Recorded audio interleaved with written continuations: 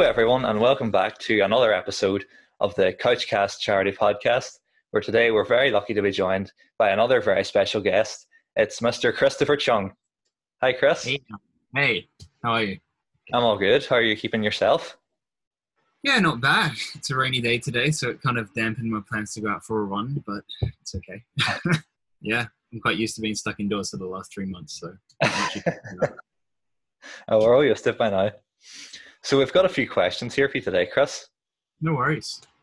So we're just going to fire away. And the first question is, what was the first thing that made you think, I want to be an actor? What was the start of it all? Oh, wow. So I grew up in Australia, and I have two older sisters and a brother. And my oldest sister, she used to do amateur musical theatre. Yeah. So I just remember as a kid, I was probably about 4 or 5, always going to see her productions and always thinking, wow, I mean, that looks like so much fun. That looks like something that I'd love to do.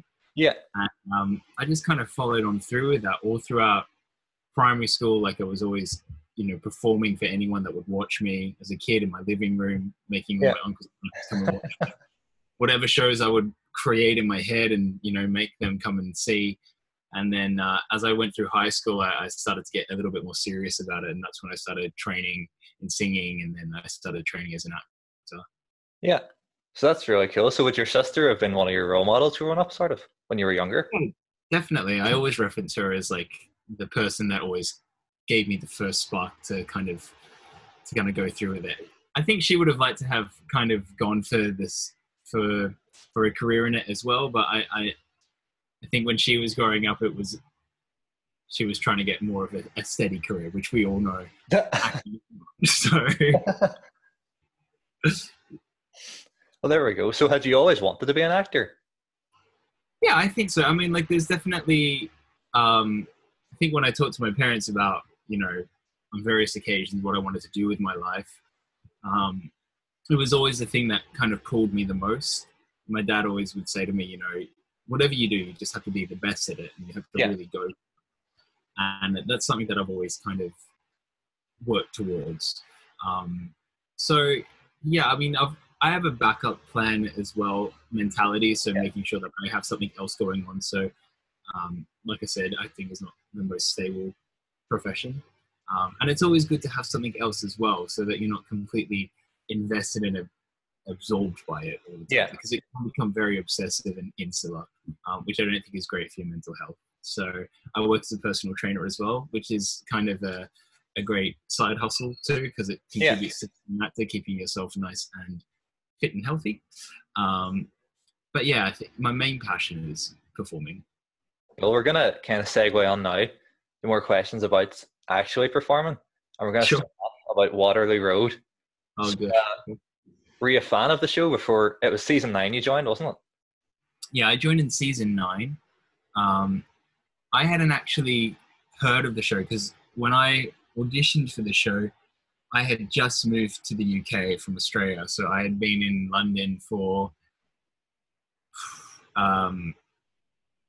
maybe 6 months. 6 months. I've been in the UK. So I hadn't really any awareness of what kind of television culture was here or how long these kind of serial dramas had been running for. The most that we had kind of received in Australia with Coronation Street and EastEnders and odd episode of The Bill and all of those kind of exports that you have from here. So I did as much research as I could and before going into the audition. And yeah, I mean, it was definitely the kind of show that I wanted to be a part of, being, I guess, something that had such a legacy in the UK. So yeah, it was really, really exciting just to get the audition through. Then they ended a couple of years ago. They just put it back onto the BBC iPlayer. So the reruns, I think, yeah. So I've had a lot of kind of screenshots come up on my Instagram of people screenshotting my face as a 15-year-old. So that's always fun. Always a bit throwback. It's fun to always kind of look back on your work and remember that kind of period of my life when I lived in Scotland for 6 months. So yeah, it was great. It was a great experience. And what was the audition process like for that? Having only been here for a couple of months. Yeah, so the audition process, it was actually quite quick. The turnaround for that was very quick. I went in and I met with Michelle Smith, who was a casting director on it at the time. And I knew that this show was set in Scotland. So I didn't know exactly what they wanted from the character. So I just kind of put two and two together and decided I'm going to try a Scottish accent. So, because that's something that I just have in my back pocket. Yeah. Not really. So I watched as much of the show as I could to try to get my ear around what I would need to do. And I went into the audition and I met Michelle and we had a chat, how are you? And I always like to go in the room as if I'm not very comfortable in the accent, just so that it doesn't push me off when I try to go into the accent for the season. Yeah. But that's not all the time. And we did the scene, and she's like, "Where are you from, Chris?" I said, "Oh, I'm from Australia, but I've just come here." It's like, "And where's your accent from?" I said, "It's Scottish because I know this show is set in Scotland." And it's like, "Yeah, I think if they're going to cast a Scottish person for this role, they're going to cast a Scottish person. So let's just use your accent." So, and that's what I ended up doing in the show, which was fine. And from then on, like, I've always worked on my accents. Yeah. Scottish, not a problem anymore. But yeah, going into that was, having been like the first big audition that I got coming to the UK, it was great. Like, just, I went in, I did a couple of takes, and then I got a call 2 weeks before I had to move up to Scotland to start filming. So very quick. Yeah, that is pretty quick. And what was it like sliding right on 9 seasons on? Was it kind of daunting, or did you slot right on there? Yeah, I think it was really overwhelming for me, actually, because I had just relocated myself to the UK, and then having to relocate again from London up to Scotland was like another big move on a show where I didn't actually know how long I was going to be on it for, because I was only contracted for the first 3 months, and then I had an extension after that. Yeah. So, I mean, and everyone that I met in the cast had been there for either a year or two before. So everyone knew each other, but they were all super welcoming. I remember the first time I actually went into the Waterloo Road school, and actually it's a old abandoned school, or the depurposed school that they used to film in. I just went to go and get costume and makeup tests done. And Rebecca Craven and Abby Mavers were going in to sort their dressing room out, and they were the first people that I met. And I'm still very close friends with them. So they were really welcoming off the get-go. And we had a great time. We in our 20s, like, on a BBC TV show, it was great. Well, that's good, because on screen in Waterloo Road, it's a very hostile environment, but it's obviously not the same off camera. Yeah, no, absolutely not. I mean, I think with anything that you do, with any parts that you play, it's always just it's just the characters, isn't it? Never really carry any of that kind of scene stuff out into the real world. I mean, there's obviously shows and jobs that you do that it's never always going to be peachy and rosy with everyone that you work with. Yeah. But on that job in particular, like, I made some really close friends that I still see, like, on a weekly, if not more than that basis, or hear from them. So yeah, it was definitely a very nice environment to be in.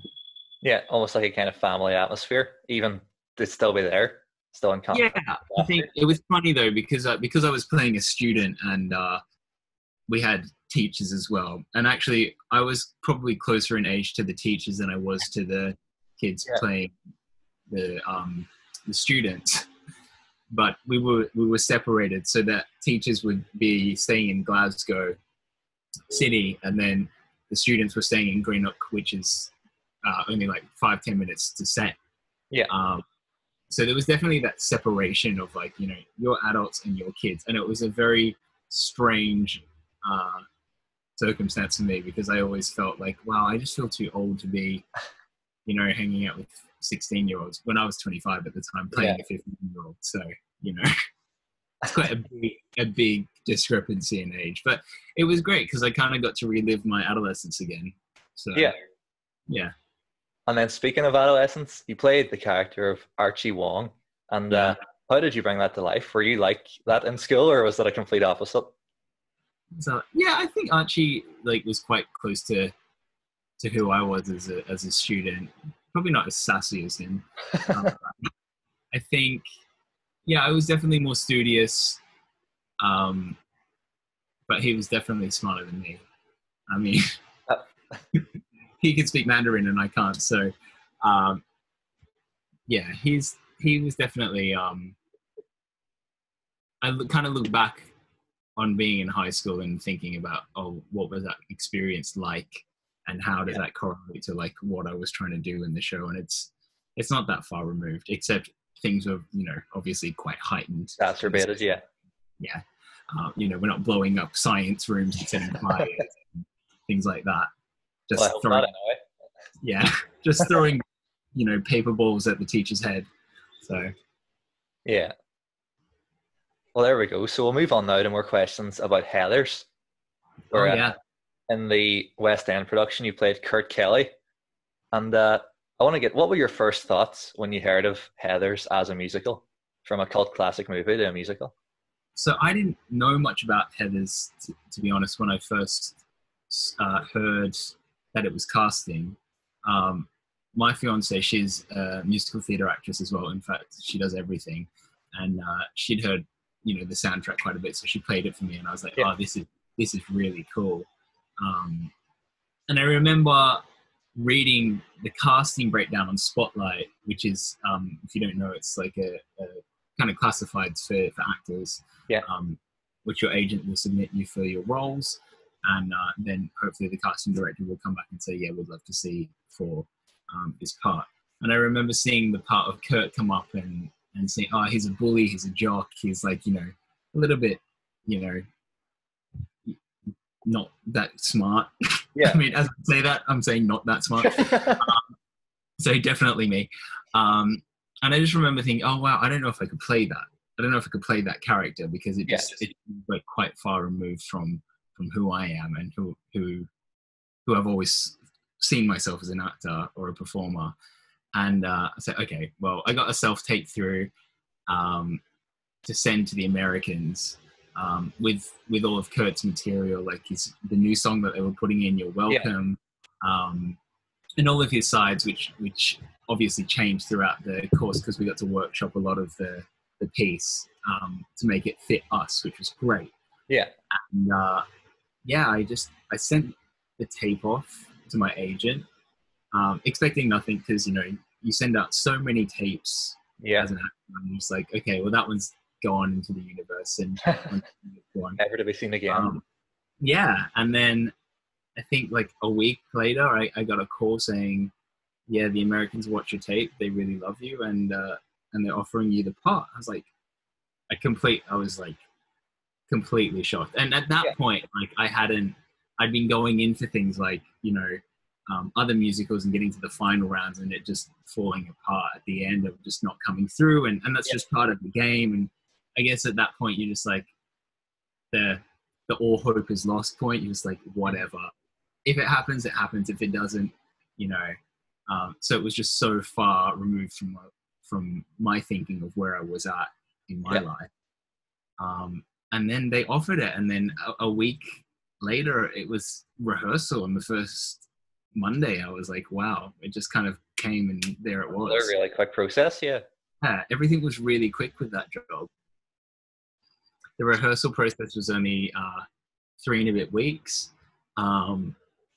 And once we got to the other palace, we had I don't even think we had even fully teched the show before we went into our first press rehearsal with an invited audience who were very forgiving, because, like, you know, we had to slide trucks around and move and everything, and it was very, very tight because the backstage area at the other palace is very small.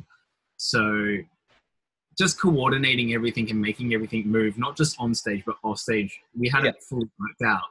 So by the time we had finished our first preview, we were like, okay, that's out of the way. And then when we had just before press night, everything was like set and it was just kind of running so smoothly. Yeah, but before we had even been in front of the audience, like me and Dom, who plays Ram opposite me, we hadn't even done a music call with the band for our song. So the first time we got to run our song with a live audience. So that was terrifying. So those are the kind of make or break moments of a show. Yeah, definitely. Everything seems to kind of come together at the last minute.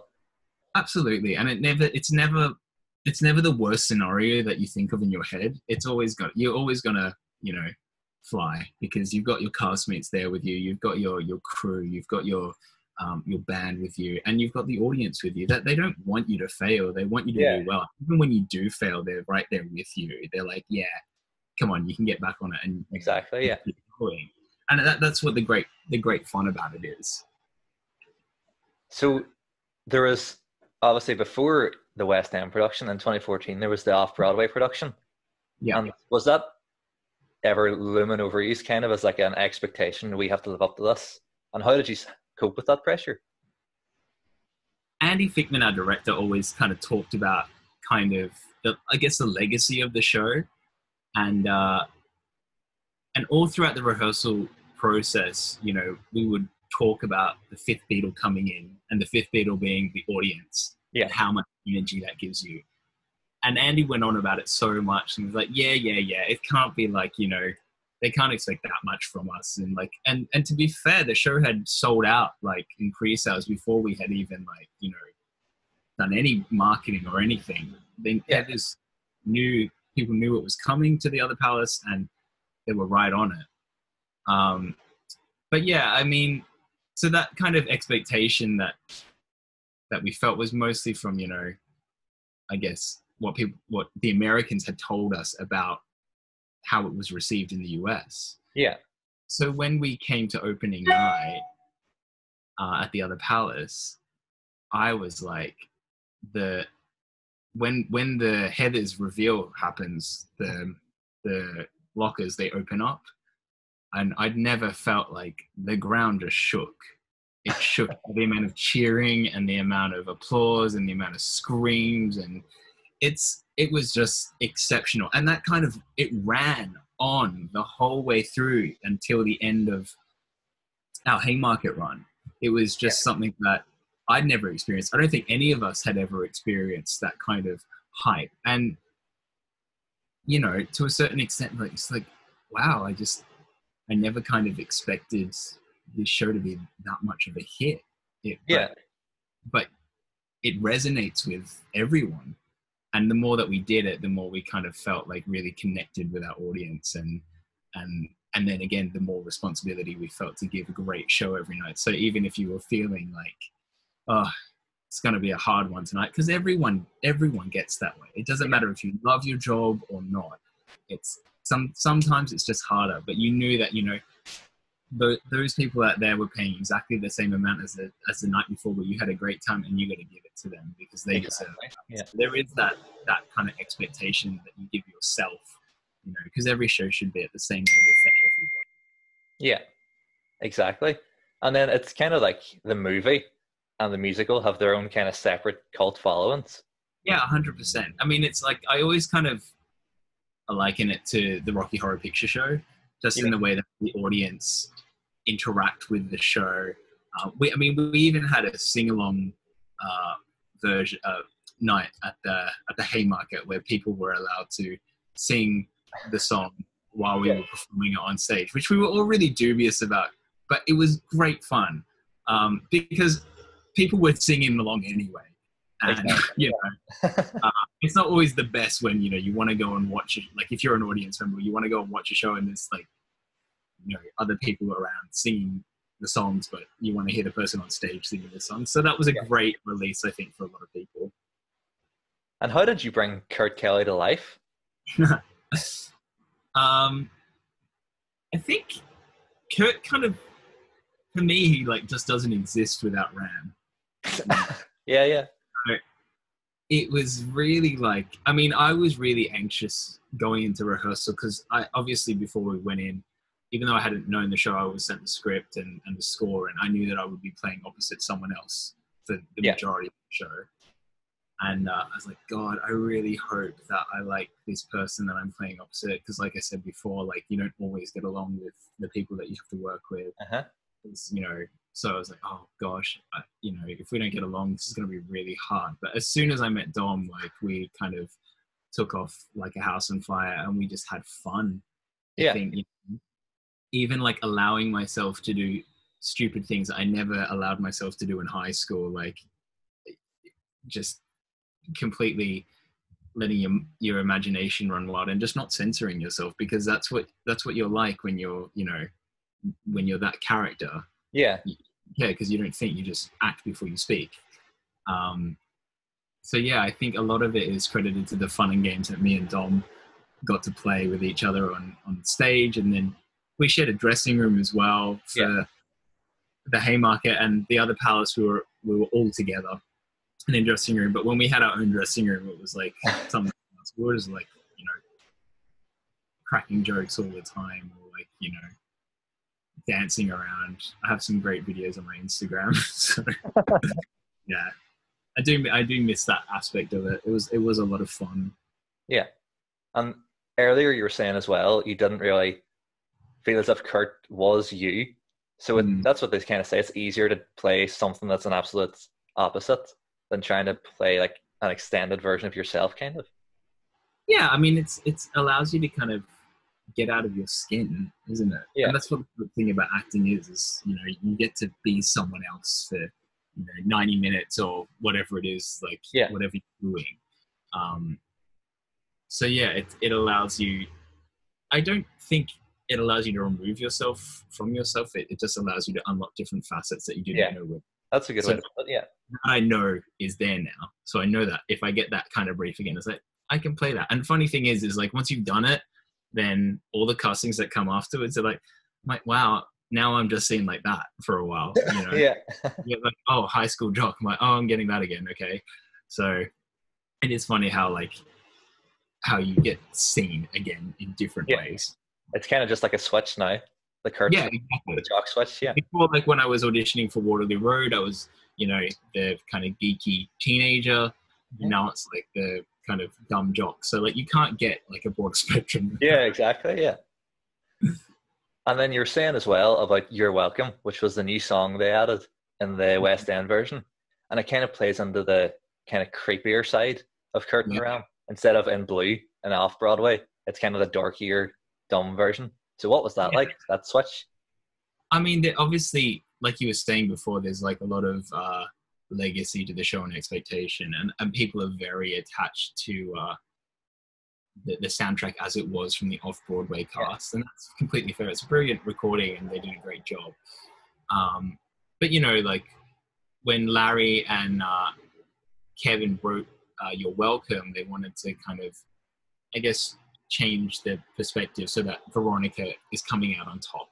You know, she really does look like she wins over these two lechy guys that are like trying to get at her in a dark field, which is like obviously a very loaded situation. You know, not to sound like too crass, but it felt like very I don't know, sorted, I guess, like Blue. It just felt like a bit, you know, they're kind of like doing this, I don't even know how to describe it. It's a great song, I do love it, but you know, they wanted to change the tone of the piece to make it more darker, as a whole, and the way that they shaped it so that Carrie really comes out on top of these two guys. It was brilliantly done. There was a version of it as well at the other palace where because we were in the cow pasture, Andy really wanted us to get mud on our face when Veronica trips us up.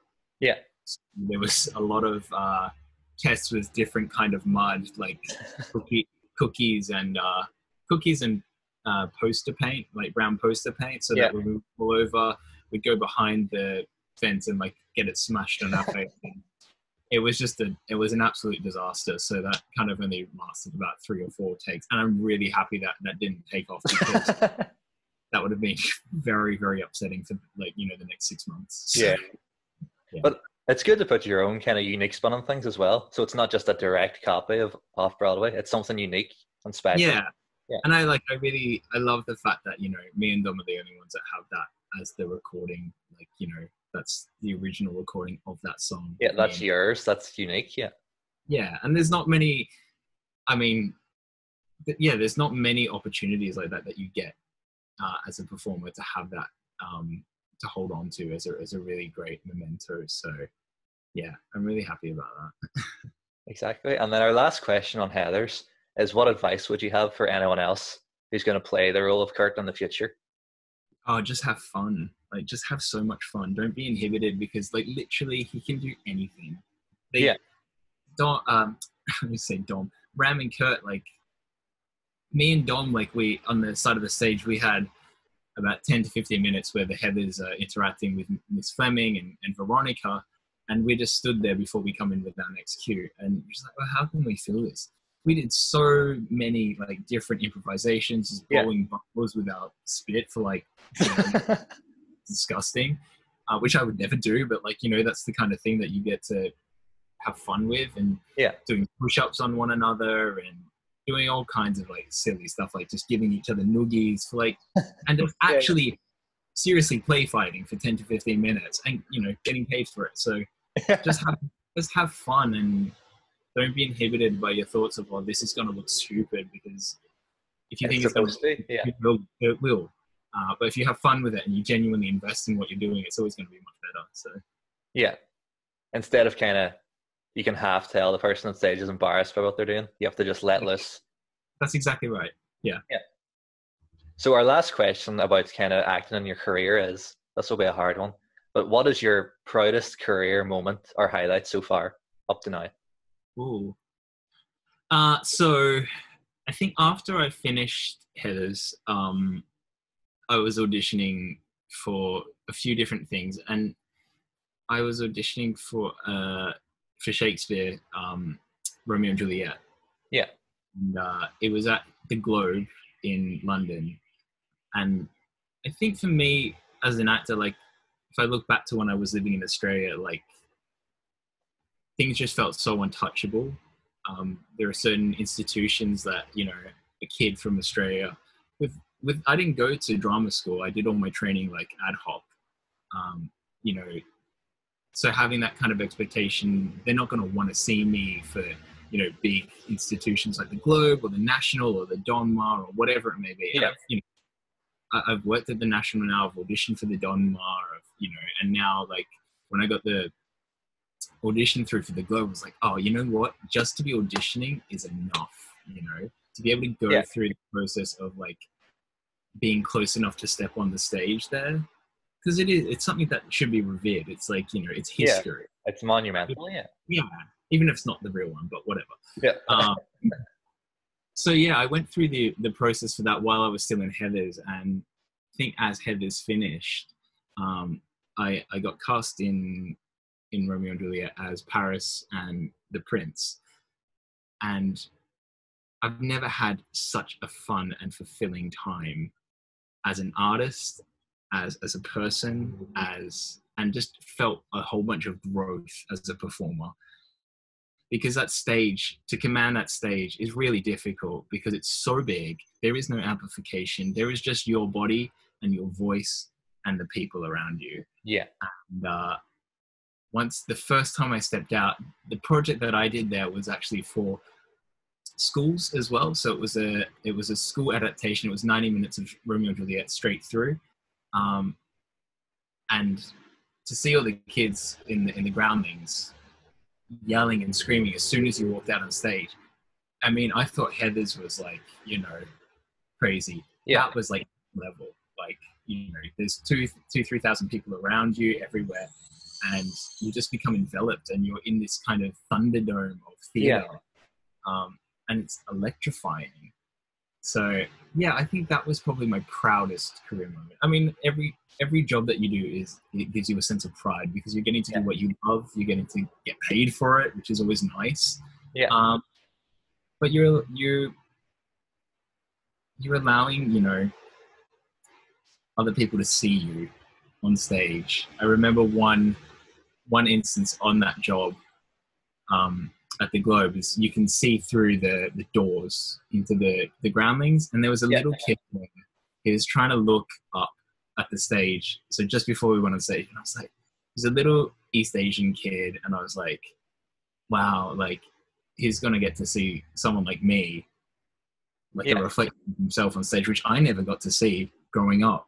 So like, who knows what that could do for him to think like, wow, I can do that too, you know? Exactly, yeah. It's super powerful for me. So those kinds of moments are like, you know, they're few and far between, but when they happen, they're like, you know, it's great. Especially that moment with the wee boy at the door, because even when you were saying, you thought, oh, no one wants to see me on a stage, I won't doing that. And then if he was thinking the same and sees you on stage, then the things that could do for him, That's exactly right. I mean, and that's really why you want to do it. You want to affect change, especially you know, when you do any kind of performance. Even with Heather's, like Heather's had such a great message behind it. But I just remember looking out and, you know, looking at all the cool nuts that we had there, and they didn't know each other, but the feeling of acceptance that they had, each other, finding their space and finding their people, like that's just so powerful. And that's what theatre is about, you know. It's being with like-minded people that, you know, that lift you up, and it should make you feel good when you leave. Make you think, you know. And it's tragic, like what's happening now. So hopefully, whatever goes forward, you know, it will survive. Fingers crossed. It will come back, but it'll be a long haul. Yeah. So speaking of what's happening now, we're going to segue on to more questions about the current global situation. I don't think we can say the actual word, but like what? Exactly. So the first question is, have you noticed any kind of unexpected benefits of lockdown or isolation? When I guess lockdown started, I was really like energized by it, because, you know, I was like, okay, so like I got to get these things in place now, so I'll have like a routine. So if it lasts more than 3 weeks, then, you know, I'm going to be okay. And I felt like super positive. I kind of got my working stuff in place and was cooking, and like everything was kind of taking off. And then I just like hit fatigue, you know. I think around the 5th or 6th week, everyone was just like, no, I'm done with this now. Like I don't want to be in this situation anymore. So yeah, I mean, like the benefit was that I was super productive at the start, and now I've kind of learned to manage my expectations of what I need to do to get through day by day.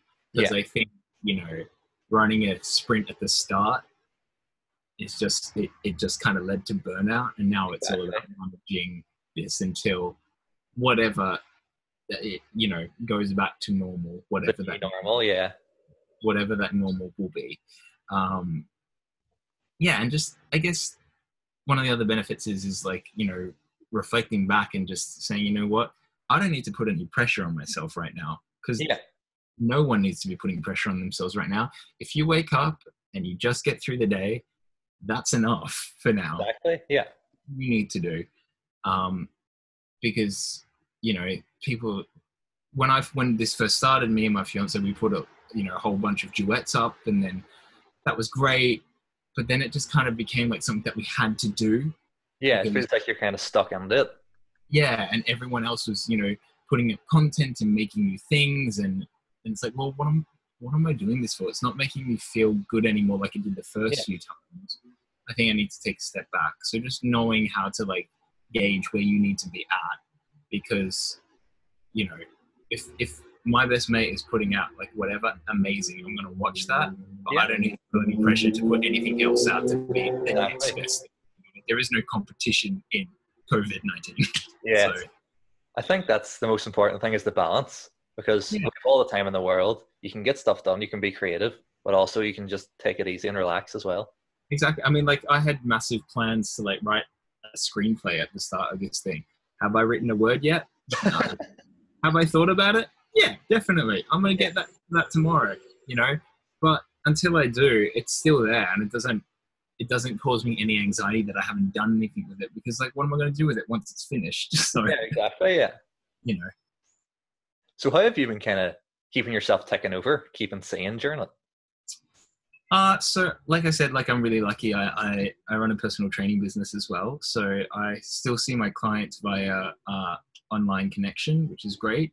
Yeah. So that takes up about, a good 15, 20 hours of my week, which is really nice, because also like I get to see different faces all the time. They get to have an interaction with me, with people that are not in their house, and we get to work out and we get to feel good, get those endorphins running, and, really make a positive step for the day. But other than that, like I've started running since the lockdown started, which I never used to do. I used to just lift a lot of weights, and now that I don't have a gym to go to, which is fine, I picked up running, which has really done great things for my mental health, because it's just something that I can stride on. And again, another one of those things that I don't have to put pressure on myself for. Like, I don't need to run a marathon. If I want to have a jog today, I can have a jog. If I want to try and beat my time from the other day, I can do that too. I do a lot of reading.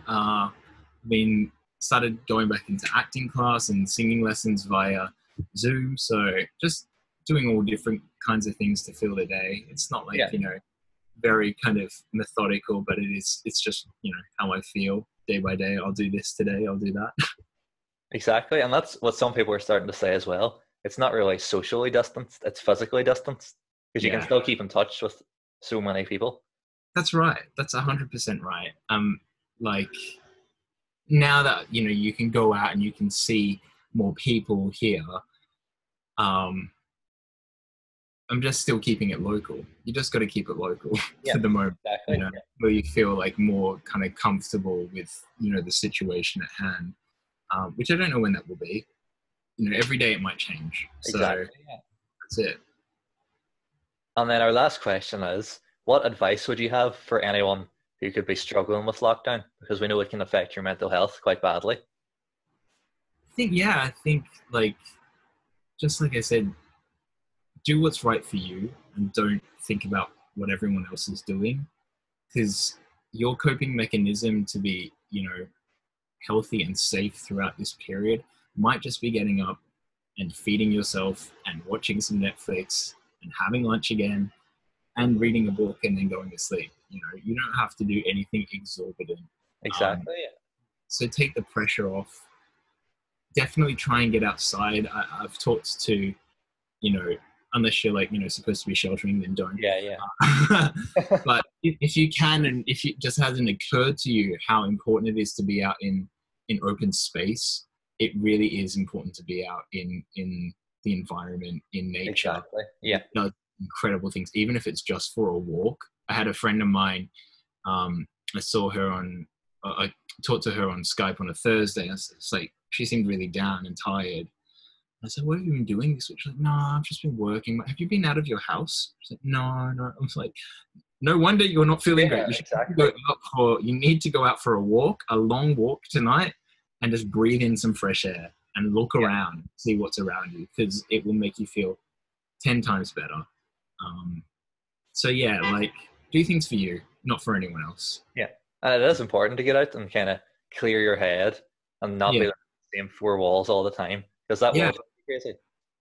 Yeah, I mean, like, even at the start of lockdown when it was really strict, and I would just go out for my exercise once a day, and I go out for an hour and then come back. It's like, wow, and like now I can't go anywhere. I'm in the home, And now that we have more liberties, like, you should definitely be taking a little bit more advantage, but not lining up to go to night town, because you can buy stuff online now. Exactly. Always buy stuff online.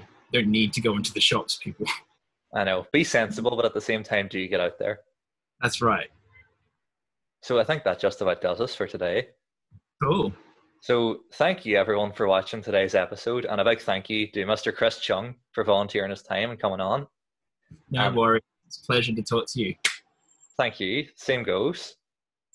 So thank you, guys, and we'll see you in the next episode. Bye. Bye.